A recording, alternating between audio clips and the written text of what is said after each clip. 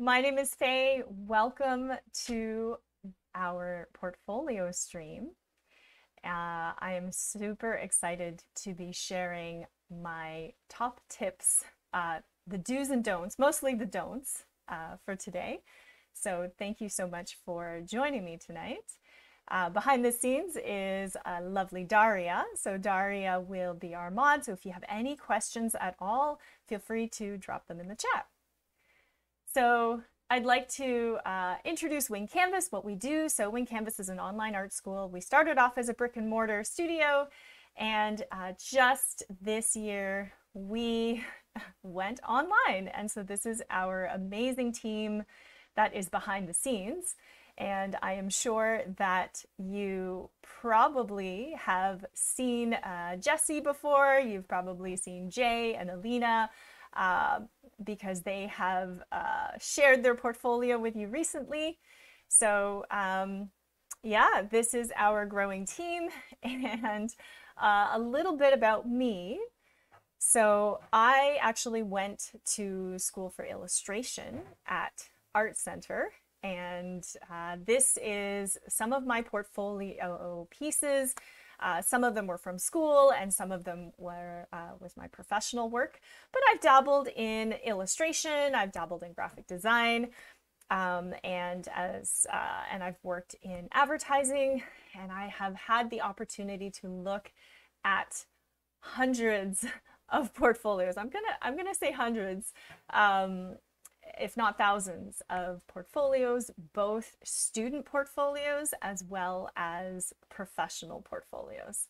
So I, discovered my own personal journey, back when I first went to art school. I went to school for fine art and I had no idea what I was getting into. And as a fine artist, now I can kind of tell you, if I had to choose again, I would have probably done my research because I didn't stay in fine art. I switched majors to illustration because I discovered that I really am just a storyteller. So I don't really, I didn't enjoy fine art as much as I did illustration. And this whole journey of discovery is a lifelong endeavor that should be an enjoyable experience, not a stressful one. And hopefully I can share some tips with you and some lifelong lessons that will help you with your creative transformation. So again, this is some of my illustration work, and this is some of my design work. So halfway through illustration school, I fell in love with design, and I happened to work with an artist and designer named Milton Glaser. Some of you might have heard of him. He is a very, very famous illustrator, graphic designer. He designed the I Love New York logo, just to give you some context. So he made me fall in love with design, with typography, communication, and I really learned that I really enjoyed visual storytelling. So storytelling through typography, storytelling through imagery, and so this is some of my design work. So I spent about 7 years in graphic design and in advertising, and I had a blast designing logos, ads, and all kinds of really cool projects with a lot of collaborators. And then this is some of my recent work. So funny enough, I recently went back into fine arts, and this was done at an artist retreat. So I was actually sponsored to go to China with a group of international artists, and we made art together, and it was exhibited internationally. And some of these pieces are huge, and they are in collections halfway across the globe. So that was really exciting. So I want to show you some of the work that I did when I was a child. So the piece on the left was my very first piece, titled Traffic. And I did it when I was 5 years old. And so I would always just draw every day. And so my parents recognized that I, had a knack for art, and they put me in art school. And I got to learn with amazing people. And then the image on the right is also called Traffic.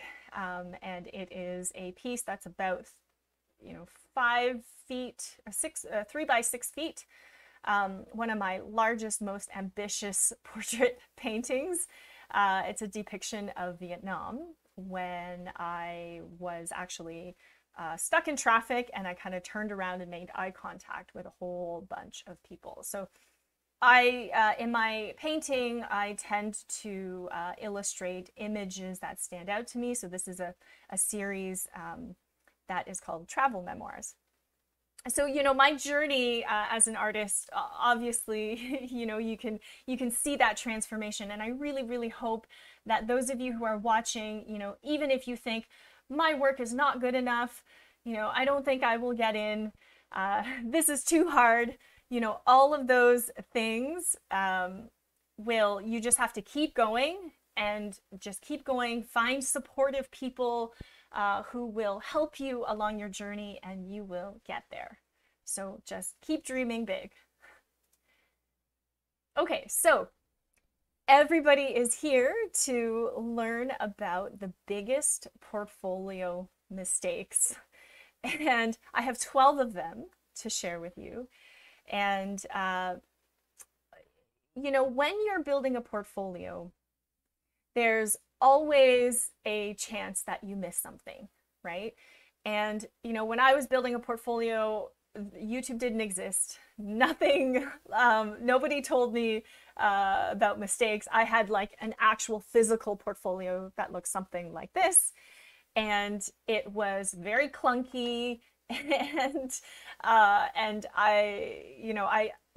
don't have it anymore. I don't actually have the physical pieces, but we do have some amazing teachers who have graciously shared their portfolio examples, and you can definitely look at them for inspiration, and I'll talk about them in a second. So before we move on, I do want to let you know that you're definitely welcome to put any questions you have in the chat, and I will make some time to answer everybody's questions, because I want everyone to feel supported and that you are not alone in this. All right, so I think one of the most common mistakes is not being sure about which program is right for you. So this is something that is very, very common, that I see a lot of young artists make this mistake. They come to me with their portfolio, and I ask them, which programs are you applying for? And they still are unsure. They're not exactly sure, what's involved in the program. They're unsure between illustration and graphic design, or maybe architecture and interior design. Like, they're not actually sure. And, applying to a program that you're not sure about is probably going to be the biggest mistake. And that's one of my biggest mistakes. So when I went to art school, again, I thought I want to be a fine artist. Did I do my research? No. Did I know what, did I know what a fine artist even did? I think I had an idea, but when I went to my first fine art class, I knew that it was not right for me. And so I had to switch my major. So I went to Art Center. These are some of the well-known art schools in North America. If you're tuning in from internationally, I'm sure there are a very, very large selection of amazing schools that you can apply for.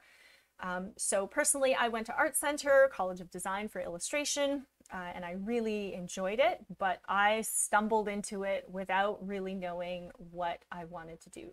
So don't apply for a program you're unsure about. So how do you actually, how do you become sure of a program? How do you know which program is right for you, or which school is right for you? So a lot of people come to me for recommendations, And I always tell them the same thing, like, whatever you decide is up to you.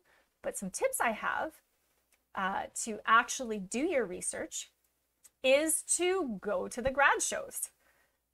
So almost every school out there, they usually have a graduation showcase. Sometimes it's in person. These days it's online, but you have access to it. We have access to the internet at our fingertips. You are able to see, countless portfolio examples. You can actually go to these grad shows and visit the artists in person, ask them questions about their program. So this is an example of an illustration, a grad show that I found very appealing. This is a wall from OCAD's Drawing and Painting. So I go to the grad show every year because that's where I find the freshest talent. So I find it's a great place for employers to hire artists, and it's also a great place to get to know your program, to get to see all of the work that comes out of it, because sometimes the work that you see in the grad shows may not be what you expect from the school itself. So that's probably one of the best ways you can figure it out. So this is actually when I went to visit Jay's grad show. Jay is a graphic designer, so he graduated from York Sheridan. If you look at some of our previous videos, you will actually see Jay's entrance portfolio. So here I visited Jay at his grad show, asked him lots of questions, and I really thought that the graphic design program at York Sheridan was great. There were so many, original projects. I had a lot of fun. So, don't apply to programs unless you are sure that that's what you want to do. And another way you can really do your research is to go to forums. You can do a lot of reading, ask questions, visit the campus. Make sure that it's the right decision, because it could be 4 years of your life, right? It is probably the biggest decision that you have to make. And if you're not sure, talk to a creative professional. Talk and shadow an illustrator, shadow a graphic designer. I've known many young artists who had to cold call. Actually, Jay told me a story. He said that he, at part of his program, he had to actually cold call a graphic designer and interview them. And he ended up building great relationships. And, now is the best time to be able to pick the brains of creative professionals, because they are more available and willing to help than ever before. So that is my first tip. Okay, so our second tip is don't skim over the instructions. Read the requirements carefully. I can't tell you how many times I have seen people get disqualified for not following instructions. So you're probably thinking this is so obvious, I know, but sometimes people are applying for multiple programs. So, some people, I've heard one of my students was applying for 7 different programs. And I told them, I was like, 7 programs, that is a lot to keep track of, right? So personally, I wouldn't apply for 7. I would probably choose my top 3. I know some people who just applied to 1, so they're putting all their eggs in one basket. So I wouldn't do that either. I would definitely, choose my top 3, put all of my energy towards my top choice, and carefully read the instructions.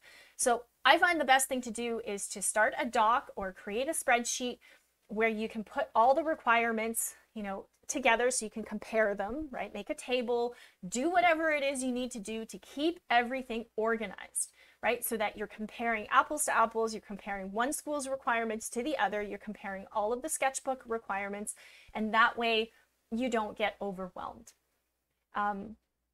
So one of the stories I have for you as an adjudicator.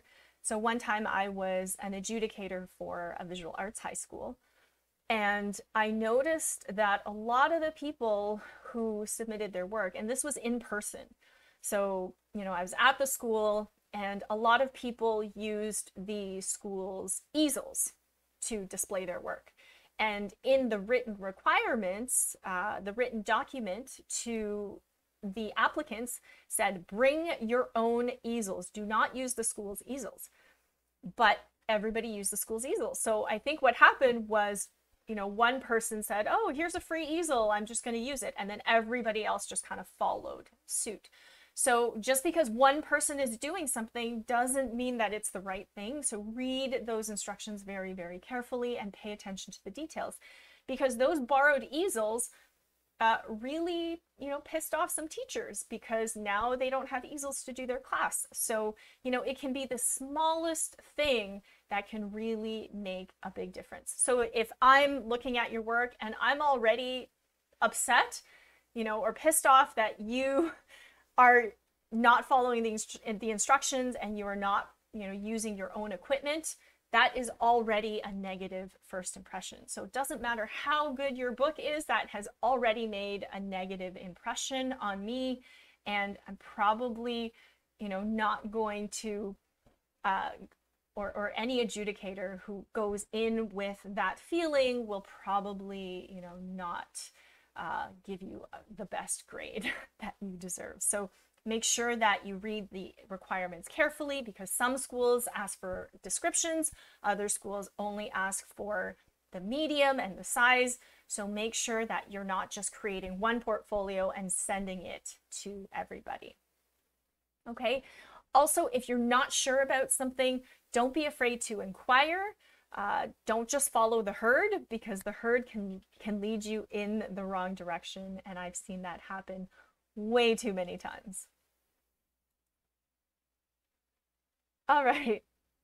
So my third tip for you is don't start your portfolio with a weak piece. Okay. So make a really strong first impression.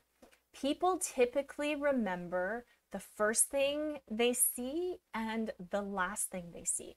So I would advise anybody preparing a portfolio to put in your strongest piece first. By strongest, I mean most technically impressive and most conceptually impressive. So put your best piece first and put your second best piece last, okay? Be a boss, not weak sauce. I love this quote. And the bang is there because it's, I like to say, start with a bang and end with a bang, okay? That's how you make a strong first impression and a strong last impression. It's just psychology, right? We always remember the first thing and the last thing that we see, typically speaking, and absolutely do not put fan art first. I will get to fan art in just a second, but do not put fan art first, because usually schools don't like that and they will write you off immediately, okay? So put your best piece first. Okay, so my next tip is don't show too many pieces that use the same medium, subject, or style, unless it's explicitly required. So some animation portfolios will, will request only line drawings, and that's absolutely okay, because, you know, that's what is required. So if you have very specific requirements, like a drawing test, or an essay or something like that, that is very specific, then this does not apply. But usually speaking, when you show too many pieces that are similar, it actually limits your variety. So variety is something that is really, really important in school portfolios, because it allows the adjudicators to see that you are exploring different types of styles, different types of mediums. They can sense your sense of adventure. They can see your versatility, you know, especially if you're applying for design or fashion. You know, you don't want to include, if you're applying for fashion, you don't want to include all dresses, right? You want to show that you can design for men, you can design for women, that you can, design for children, that you're thinking about all different types of applications. So if you have questions in the chat, just please know I will get to them. There is a slight delay. Amorous Joseph says, can you do a video about fashion portfolios or any portfolio setup? For sure. So fashion is, so all of the portfolio videos that you see can be applied to almost any type of art school because the principles are all the same, right? So what I'm sharing with you today can be applied for any type of portfolio, any type of, whether it's photography or fashion or interior design. All of the principles are the same, right? Your work should be conceptual, it should have variety, it should showcase your process. I will get to all of those in a second, but just because you don't see specific examples, it doesn't mean that you can't apply these tips to any type of creative portfolio. Okay, so versatility and variety is really, really important because I can't tell you how many portfolios I've seen that are just pencil. Like, can I say boring, right? I've seen sketchbooks that are just pencil, and I've seen, lots of, I'll tell you the most common pieces that I see that are really boring, okay? All pencil portfolios or portfolios that are very heavy one subject. For example, lots of portraiture, realistic portraiture that are all bored looking faces, that are done with just one medium. So I want to see, if you have realistic pieces, I want to see some abstract stuff. If you do really amazing tight drawings, I want to see some loose stuff. If you are a loose artist and you like to, be experimental and, let's say you're working with drips, right? Let's say you're using lots of texture. I want to see super clean work, like rendered work. So from variety can be variety in style, it can be variety in subject matter, variety in thinking and exploring ideas. So variety is really, really important in a school portfolio. Not as important in a professional portfolio because that can be more style driven, right? When you come out of school, you already have a style or something that you're known for, for illustration or for fashion, for example. You can specialize when you're out of school, but when you're going into school, you want to show as much variety as possible. Okay, so I'm going to share with you a quote. If you do the bare minimum, expect bare minimum results, right? If you want to be great, work to be great. Nothing just happens. So this is a quote by J.J. Watt. And this brings me to my next tip for you, and that's don't do the bare minimum. So what I mean by bare minimum is if your school requires 10 to 20 pieces, doing 10 would count as the bare minimum. So, you don't necessarily want to show too many, but you also don't want to show that the bare minimum, because when I see that you've only submitted 10 pieces, I'm either going to assume that you're a very good editor and you're being very, very selective, or you just don't have enough work. And usually it's the second, right? If you have 10 pieces and they're all outstanding and solid, then, maybe that's okay, but typically speaking, you don't want to do the bare minimum. So if your school says 10 to 20 pieces, showing 15 is better than showing 10. Showing 12 is better than showing 10. Just give a little extra, right? So that it doesn't appear like you're doing the bare minimum. All right. So let's talk about fan art.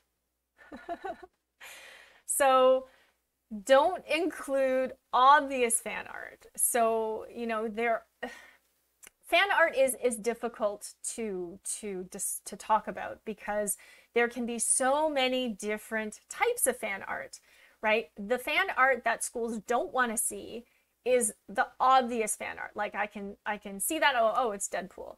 You know, I can recognize these characters from popular movies, TV shows, games. I see them over and over again. You know, fan art is so common, and you know, there's nothing wrong with fan art. First of all, I want to put this out there. There's nothing wrong with fan art outside of a portfolio. Fan art is a lot of the times it's why we start making art, right?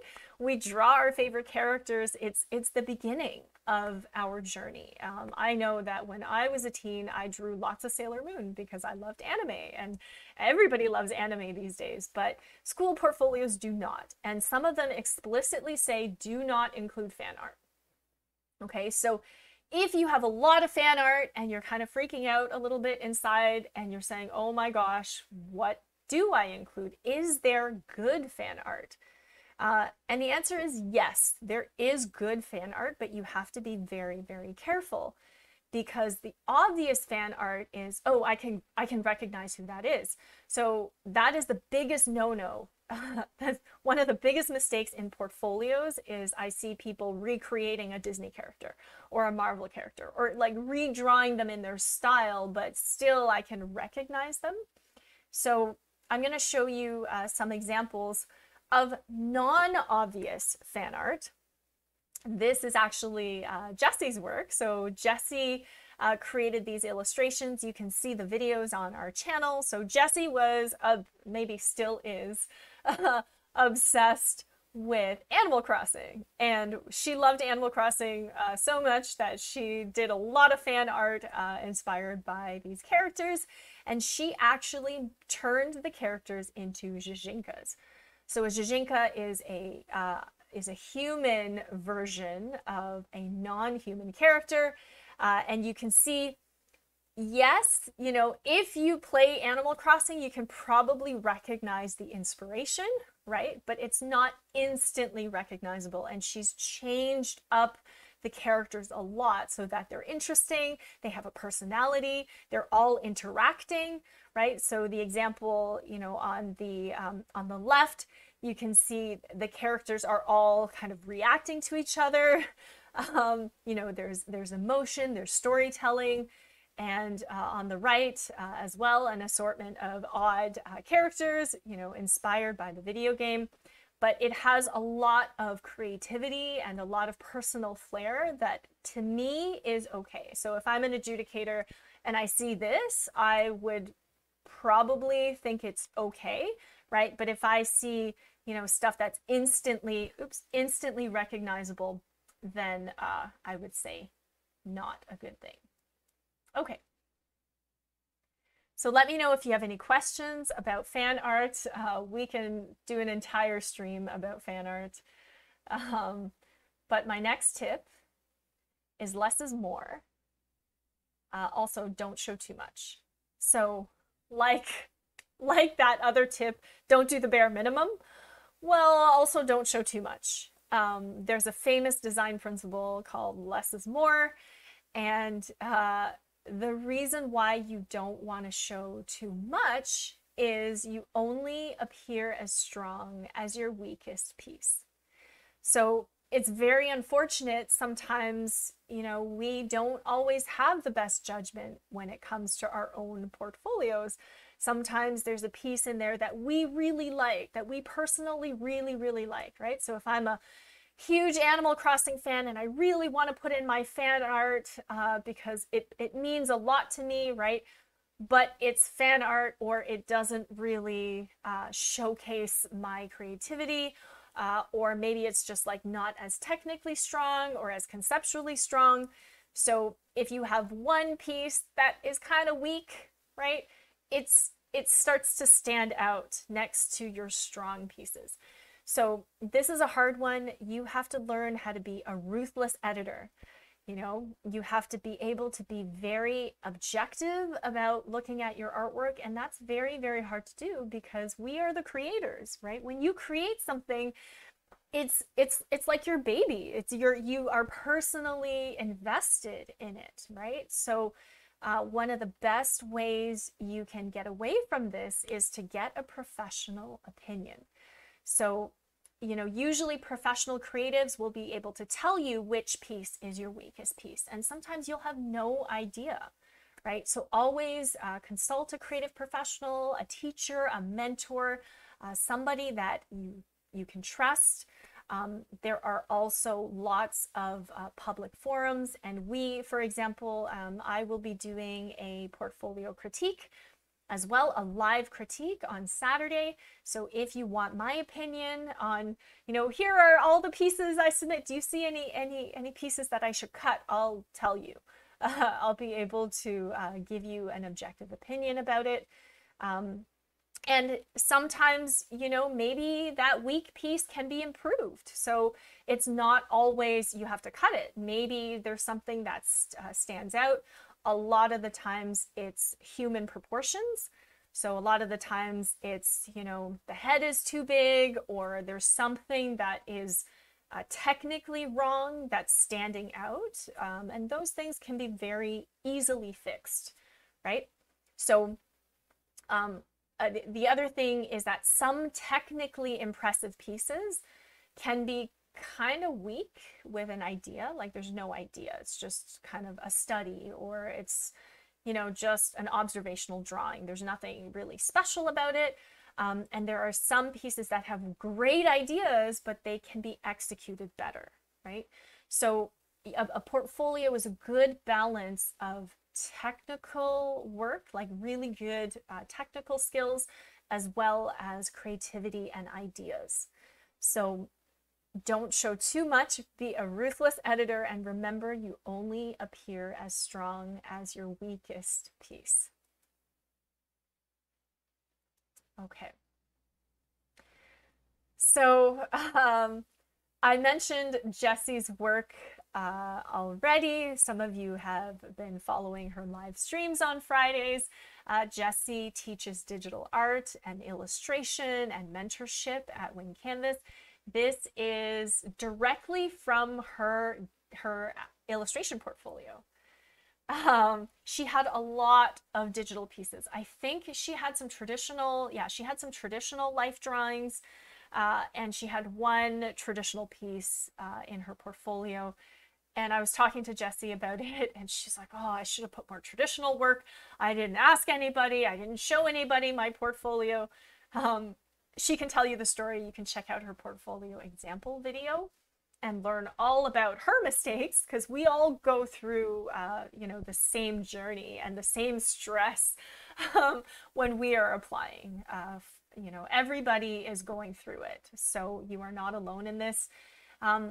Jessie's work is amazing. Like she has the piece on the top left is actually a piece from that she drew out of her head, that she dreamt up. Like she has these creepy dreams, and you know, very conceptual pieces. So the one on the top middle, you know, is really kind of about our culture and like the decay of culture. Like I really see some really strong ideas in her piece.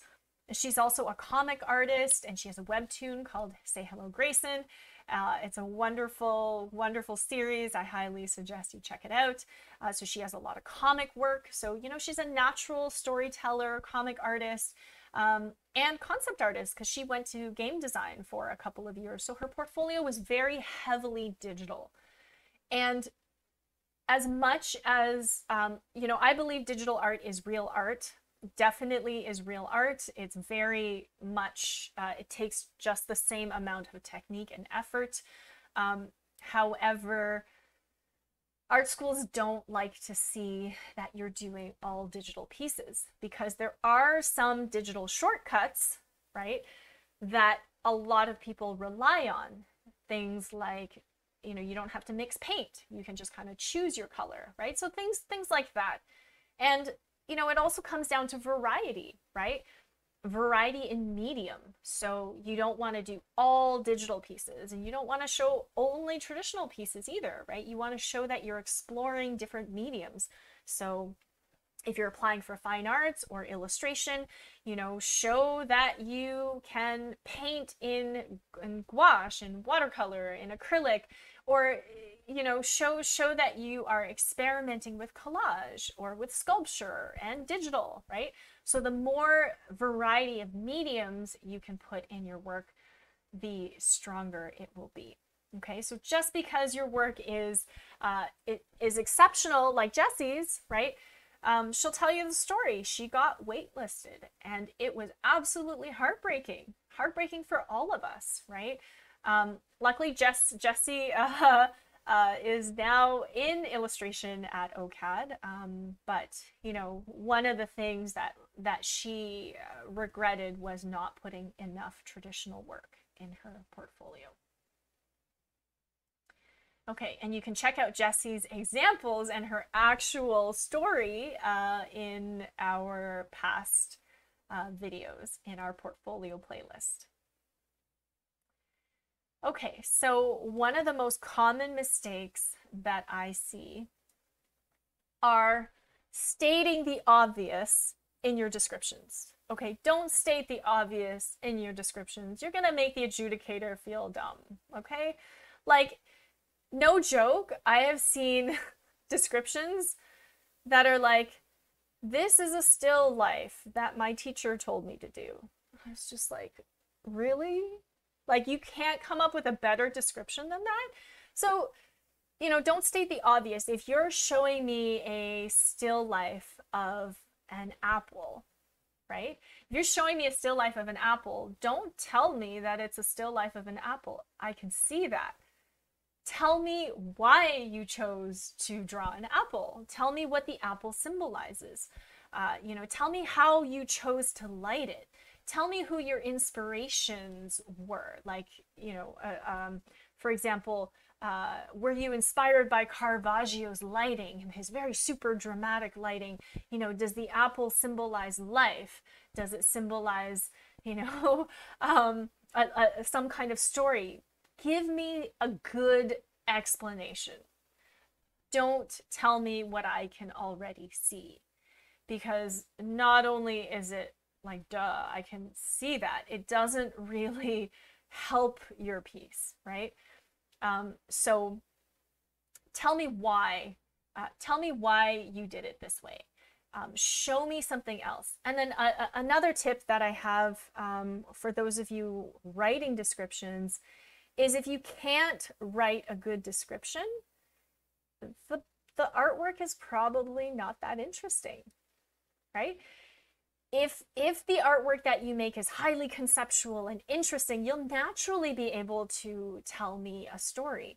And make sure that the description isn't a paragraph either. Like, I don't have time to read a novel about why you know, made this still life. Tell me in a tweet. Try to tell me in a short, succinct way, and try to tell me why you did something, right? Instead of what it is. So this is a very common mistake that I see with your descriptions. A lot of people say, what should I put in my descriptions? I would say, tell me what I am not able to see. Give me a clue. Show me your personality. Those are the things you want to put in your descriptions. Don't state the obvious. Okay. So let's talk a little bit about sketchbooks, because sketchbooks are required in a lot of programs, a lot of visual arts programs. And the reason why people want to see your sketchbook is for your process work. So never underestimate the importance of process work. And, you know, you may be thinking, oh my gosh, I don't have any process work. What is process work anyway?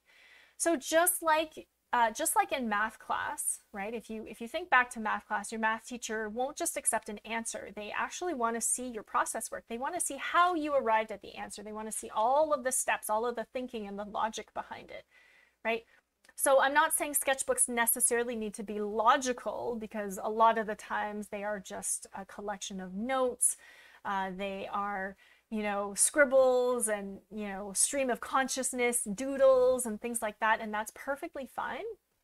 But don't underestimate the process, the importance of process work. Because if I can see the way you think, then I am more likely to believe that you are you are capable of making very original pieces, right? You're not just somebody who can copy something realistically. So just because you have very good technical skills and you can copy things is not enough. You need to show me that you have original ideas, that you take the time to think about what you're going to create. These things are all really, really important in a sketchbook. So a sketchbook is not supposed to be a collection of perfect drawings. So I think back to when I submitted my portfolio, my sketchbook was like perfect drawings on every single page, and some notes here and there. But your sketchbook really shouldn't be a perfect collection of drawings, right? Those are your actual pieces. Your sketchbook should be messy. It should be raw. So this example here is actually Jay's example that he shared recently. And you can see here that he's got his notes in his sketchbook. So this piece was actually about social media. And you'll see that the anglerfish on the right, so the final piece is actually over here on the right. So the anglerfish represents social media. So think about Facebook or Instagram, just kind of luring people in, and then the general public is represented by the goldfish. And so you can see he did studies of the goldfish. So he actually drew goldfish in different positions.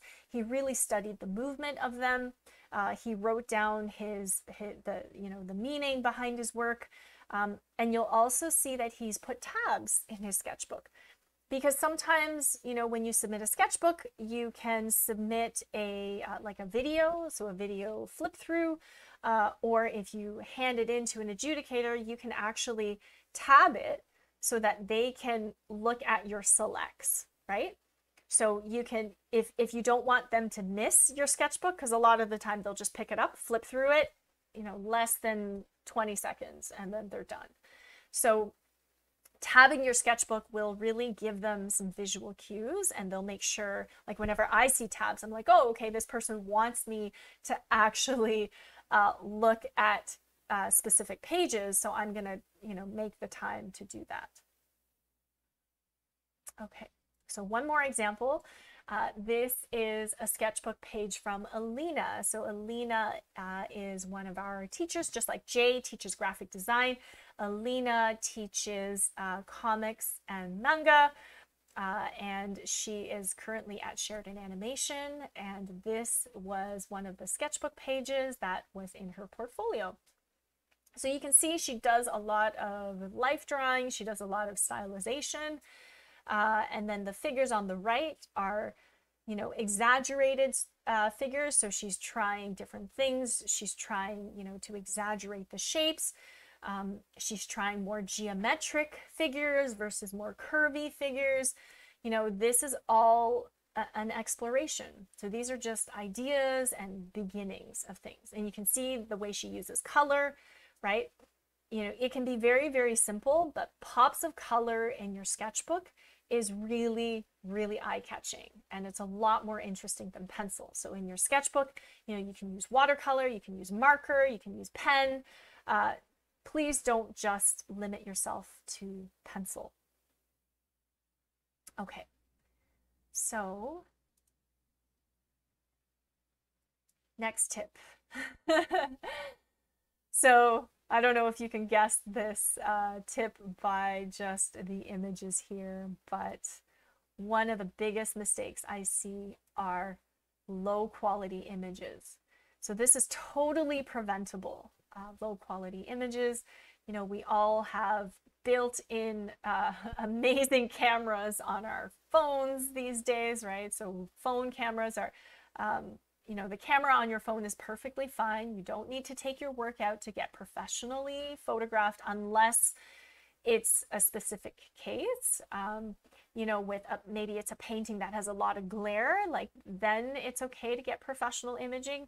But these images are some very common mistakes. So the one on the left is one of my figure drawings, and you can see that there's a shadow of a person right in front of it. And so this is actually when you are getting in your own way of taking the photo. You can kind of see that that's a big no-no, right? It just shows that you're not able to take a good quality image.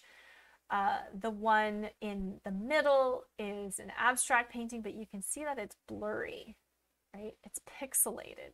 It's not a good quality image, and this is really, really bad for your portfolio, especially if you're a graphic designer. And it's even worse because, like, you know, pixelated images is like a big no-no in the design industry. Make sure that you take good quality images, okay? So one of the ways that I like to take quality images is just using natural light. So if you can put your artwork by a window, you know, use natural daylight, make sure that your camera is level, and make sure when you take the picture that you can also edit it, right? So most photo editors, I mean, I just use Google Photos to edit photos now, but most photo editors will allow you to tilt and distort and adjust the contrast, adjust the brightness. So a lot of the times I'll have my image right next to me, my original next to me, and then the photograph that I take, and I make sure that I try to get it as close to the original as possible and make sure that my images are crisp. So sometimes you may be limited in the file size of your image. So if that's the case, there are lots of great resizer tools out there that are free. And you can easily resize your images without losing resolution.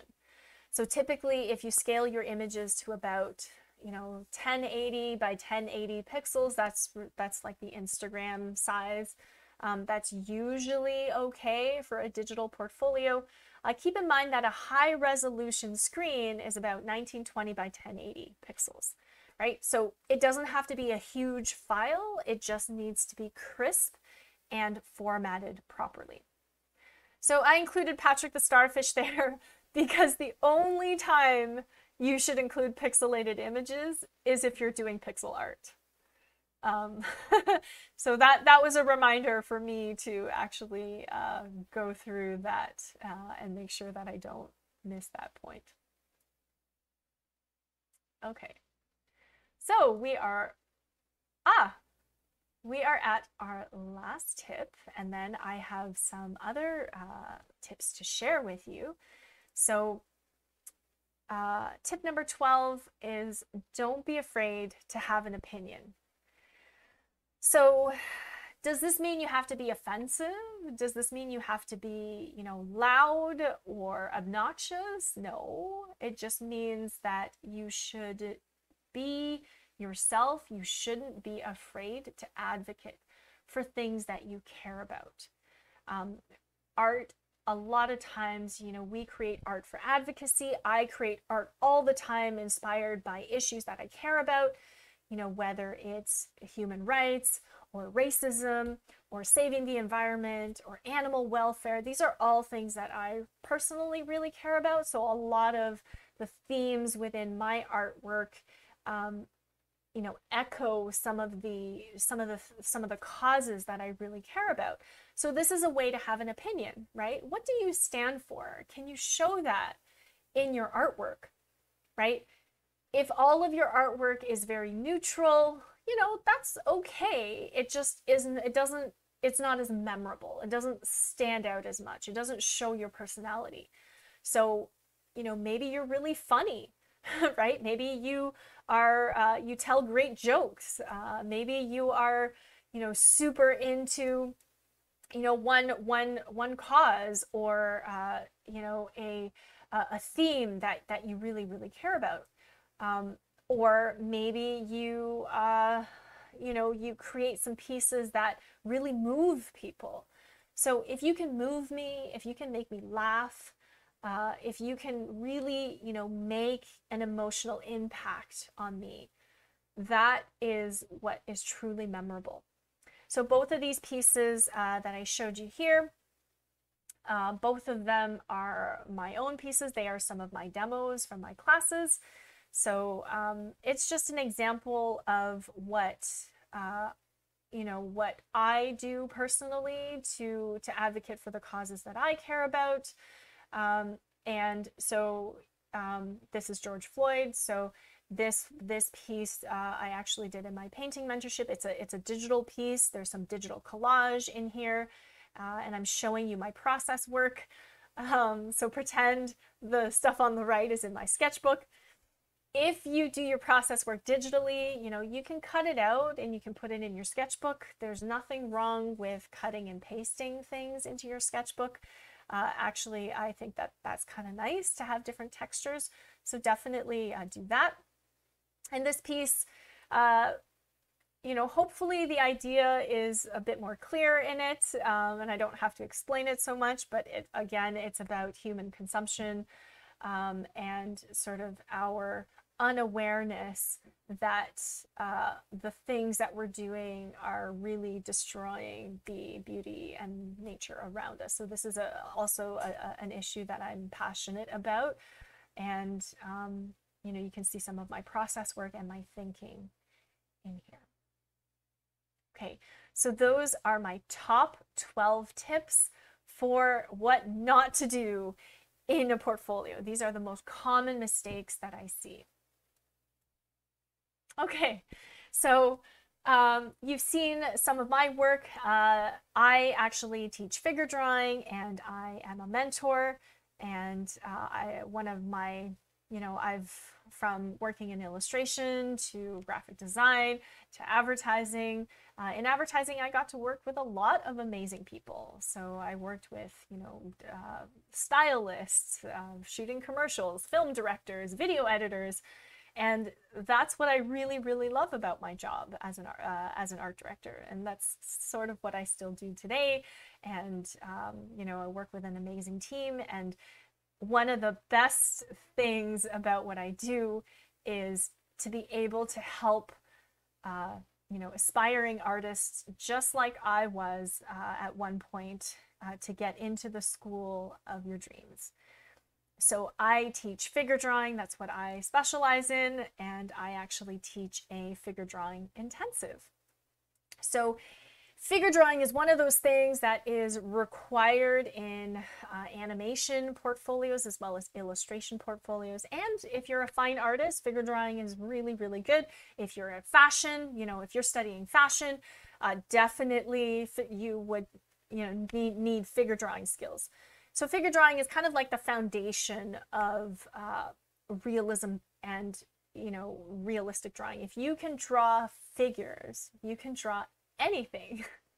So I studied figure drawing for, oh my gosh, more than half of my life, a big chunk of my life. And I love teaching figure drawing. So I'm actually teaching an art intensive over the winter. So it actually starts next week, and the last day to register is Saturday. So if you want to work with me to learn figure drawing, definitely check that out. I think Daria will be dropping some links in the chat, and you can also find some links to these programs in the description below. So I do want to show you some of the amazing work and the programs that we have, and a lot of the other portfolio resources that we've made this week. So there are portfolio examples that I mentioned before, and lots of really valuable advice from our mentors, from our amazing team of teachers and professional artists who love mentoring young artists and aspiring designers. So the first artist you may have seen is Alina. So Alina, in this video here, she shares her her animation portfolio, her winning animation portfolio for Sheridan Animation. So I know animation is a very, very popular program choice. So if you want to see some examples and you want to see how Alina got in, she actually shares her score sheet with you as well, and some really, really sound advice. So definitely check out her video. And if you want to work with Alina, Alina will be teaching comics and manga. So if you are studying illustration and you really want to get better at storytelling, storyboarding, composition, narrative illustration, definitely check out her comics and manga intensive. So when I say intensive, it's really a boot camp for making amazing portfolio pieces. So if you work with me, you'll get a lot of figure drawings. If you work with Alina, you will get a lot of comics. And in Alina's video, actually, she also shows her sketchbook, which is really, really amazing, and you can definitely pick her brain. So if you are hoping to go to animation school, definitely check out Alina's art intensive. Okay, so the other artist you may have seen is Jessie. So Jessie is the main content creator on our channel, and she has a great story. So Jessie actually started off in game design, had the same revelation that I did. Oh, it's not what I expected. It's not what I want to do. And she realized that she was actually more of an illustrator. So she actually realized this by creating her comic. And when she made her comic, she was really into it and really discovered that her passion relied on storytelling. And so she decided to switch to OCAD illustration. She got into the program, and you can listen to her story and check out her actual portfolio pieces. So Jessie teaches illustration. She will be teaching our art intensive in illustration, and that starts in December. So that starts after Christmas. So don't miss out on creating some amazing illustrations. So Jessie is a digital artist. She'll be teaching digitally. So if you want to really work on your digital skills, definitely work with Jessie, and you will learn so much from her. She's so much fun. And there are only 12 spots in each of these intensive programs. There's only 12 spots, so you have to make sure that you register in time because they will fill up, and you don't want to miss the chance to work with Jessie or Alina. All right, and Jay. So Jay is an award-winning graphic designer, and Jay is also a mentor, and he has mentored all of our design students and staff and co-ops and volunteers. He designs our website, and Jay has so much knowledge just from branding to design. Jay's also an illustrator. If you look at some of his examples, he also does digital illustration. So he is an all-round wonderful communicator, and you can learn so much about graphic design from Jay. So if you are considering graphic design or wondering, what is graphic design? What does a graphic designer do? Take Jay's art intensive, and you will not only get pieces for your portfolio, but you will also learn what a graphic designer does. You can pick his brain and learn about the program before you apply and commit to be a graphic designer. So I love graphic design as well. I think it's a really, really, really cool profession. Lots of fun work that you can create when you are a graphic designer. Okay, so I want to leave you with some inspiration and some motivation, because I'm sure a lot of you are are a little bit stressed and panicked because portfolio season is coming up. And you know, if you feel like you're not there yet, or you feel like, you know,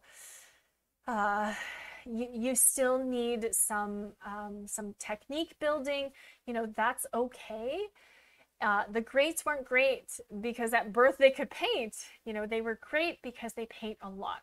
So you can switch the word paint with anything, right? Draw or design. But in short, you know, you just have to do it. The more you practice, the better you will be. So for all the portfolio students out there, if you are not drawing every single day, you are missing, you're selling yourself short. If you are only drawing, you know, if you're drawing for 8 hours once a week, it's not as effective as drawing for 1 hour every single day. Make the time to be great, okay? Don't spend the time on Instagram looking at how great everybody else is, because that is not constructive to your own growth. You want to be motivated? Turn the social media off, focus on your work, put on some great music, and draw every single day. If you need an accountability partner, find a mentor. You know, I can work with you, you know, Jay or Lena or Jesse. We can all help you stay motivated and on track. But don't stall. And the worst thing you can do is compare yourself to other people. Okay? So get off Instagram, get off TikTok, get off social media. We waste hours every single day on social media. Just channel that time into working on your own creative development, and you will be great. Okay, so there are some times where you don't get into the art school that you want, or you may not get into your top choice. So if that happens, you know, don't worry about it. Life is a big lesson. It's a big adventure. So sometimes things happen for a reason, right? Sometimes, you know, you might feel crushed, but it could be a blessing in disguise. So you only fail when you stop trying. So just because you don't get into the school of your dreams, if you stop trying and you're like, oh, okay, well, that's it. That's it for me. I'm not going to be creative anymore. Then you are, again, you're selling yourself short, right? You only fail when you stop trying. So do not stop trying. Only let that failure, it's not actually a failure, right? I call it a roadblock. Let that roadblock light that fire under your butt to keep you drawing and keep you motivated. Only channel that into motivation, motivational energy. Do not let that stop you, because the worst thing a creative person can do is to extinguish that fire inside them that tells you that you have to create, that if you don't create, you know, you'll be miserable, right? Don't allow that to happen. So, you know, what happens? What happens if you don't get into the school of your dreams? A lot of my students end up taking a gap year.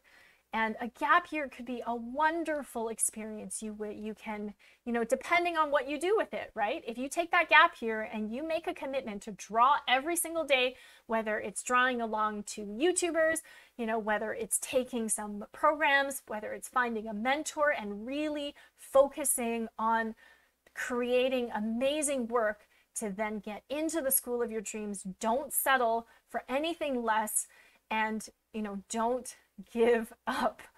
So the picture on the left is actually one of our Wing Canvas mottos, and that is no egos. So at Wing Canvas, we're big art nerds, and one of our mottos is no egos. Why? Because your ego is what really stops you from you know, from creating, because you're afraid of what other people might think, or, you know, you feel like you're a failure and you don't want to be seen as a failure. No. Lose the ego. You will win. The ego is the worst thing that you have to battle. Everybody has one, right? But the key is to recognize it and don't let that stop you. Okay, so quit procrastinating. All you procrastinators out there, if you're watching this and you're not drawing, go work on your art. remember, drawing a little bit every single day goes a lot longer than kind of drawing for 8 hours in a day. Okay, so just to introduce some of our winter portfolio programs, we have just opened up registration, so you can get yourself signed up for one of our portfolio camps. So portfolio camp is like a boot camp, okay? So if you need somebody to light that fire under your butt, if you need somebody to motivate you, to tell you exactly what you need to do to your portfolio, to pinpoint those weak areas, right? To help you, like I help my students, you know, order their pieces, like put this one first, put this one last, put these in the middle, you know, this figure drawing is weak, put this one in, or you can tweak this, right? This one has potential. I can't tell you how many times I've seen people, you know, like put work that they're like, oh, I really don't like this piece, or I hate this piece. And I'm like, what are you talking about? This piece is amazing. You know, include it, like definitely put it in. You just need to, you know, tweak it here and there. So there are some pieces that you may not even like that a mentor can really, you know, help you identify and tell you, yeah, keep going. It's really, really good. Hey, Gabriel, shout out to you. Thank you for joining our stream. Those of you who, if you have any questions, feel free to put them in the chat, and or if you're watching this after we've gone live, you can put any questions in the comments. I will be sure to answer them in our next stream. So even if you're not a portfolio student, I hope that this was really, really helpful. I do want to mention that our portfolio camp only has 6 spots. So there are only 6 spots because we work one-on-one with each student. So the portfolio camp I am teaching, as well as Jay, and you know, both of us have backgrounds in multidisciplinary arts, so it doesn't matter what program you're going into, we can definitely help you. And there's only 6 spots because we try to make time, enough time to give each person one-on-one feedback and very, very, you know, constructive, specific, constructive criticism and very, very specific tips for you to improve your work. If you are, you know, if your portfolio is far from being done and you're kind of panicking right now, we do have art intensives. So art intensives are very program focused. So for example, if you really want to get better at figure drawing, you know, you can take an art intensive with me. It's about 4 days and you'll get a lot of portfolio pieces out of it, as well as comics and manga, illustration, graphic design. And you know, you will be working with a creative professional, so take this opportunity to pick their brain and make sure that you get everything that you need for your portfolio. So definitely share your portfolio requirements with your mentors. So the way the program works is it's all online, it's all live, and you can you know, these programs are 3 hours a day for art intensives, an hour and a half a day for portfolio. And there's only 12 spots for each intensive. So don't wait. If you want to grab one of these spots, make sure you register before this Saturday. And so just to reiterate our portfolio bootcamp, you will get art mentorship from Jay and myself. I think Jay is teaching the first week. I am teaching the last week. Our programs start next week. So if you are working on a portfolio specifically, I really recommend this camp. It's nice and short, and you will get very, very actionable feedback on your work. And there's only 6 spots. So don't wait to sign up for these programs because they will go. Our art intensive schedule, so December 20th to 23rd, we have comics and manga, and we have figure drawing. These are 3-hour programs, so they begin 11 a.m. to 12:30. Eastern Standard Time with a 1-hour lunch break. And so they are, again, they are intensive. So you will be learning very, very specific skills. And it's perfect because it's crunch time and you need that motivation right now. You need more portfolio pieces. Join these programs. Graphic design is a really special program. It's a new one that we are doing this year. We only run it in the summer and in the winter time. You will learn about typography. You will learn how to create posters. We have some exciting projects like emojis that you'll be able to, design. You'll be able to explore logos and the principles of design. Definitely a really, really interesting program. If you're not sure about graphic design or you're interested, check it out. And lastly, we have a Discord. So if you want to connect with us and you want to share your artwork with our community, we have a growing community on Discord, and the invite link is in the description. And I'm sure Daria will be posting it in the chat shortly. And yeah, join our Discord community. We have a channel dedicated to portfolio students, so you can share your artwork, you can motivate each other, help each other, because we're all in this together. You are not alone. So definitely connect with us. And you can also, I mentioned this before, you can submit your portfolio for a free live critique. So this Saturday at noon, I will be doing another stream. I'll be doing a Q&A, and we've just got so many questions about portfolios from the community through our survey that we sent out. So I will be answering those questions as well as giving some live critiques. So don't be shy. I know a lot of us are really shy about showing our work. But let me tell you a secret. As a professional artist, that's all you're going to be doing. You're going to be showing your artwork and people will be judging it. Get used to it. That is the nature of being a creative professional. You got to put your work out there and you have to be okay with people having an opinion, right? Not everybody's going to like everything, and that's okay. So getting a live critique is one of the best things that you can do, especially if you can get it from a creative professional, because then, you'll be able to get a much better perspective on your work. And even if you're not sure, or even if your pieces are still works in progress, they're not fully developed yet, or, maybe there's something you're not sure about, that's okay, right? Include it. Tell me it's a work in progress.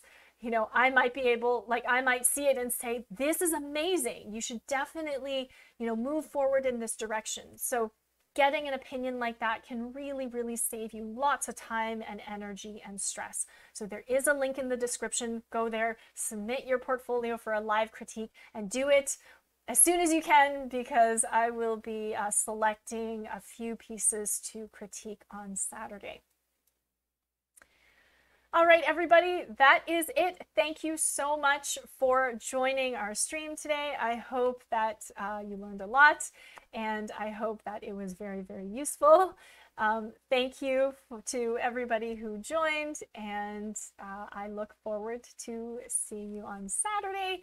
And don't forget that there are very limited spots to our camps, so go ahead and register. The links will be in the description and pinned in the comments. All right, everybody, have a great night, and I will see you soon. Bye.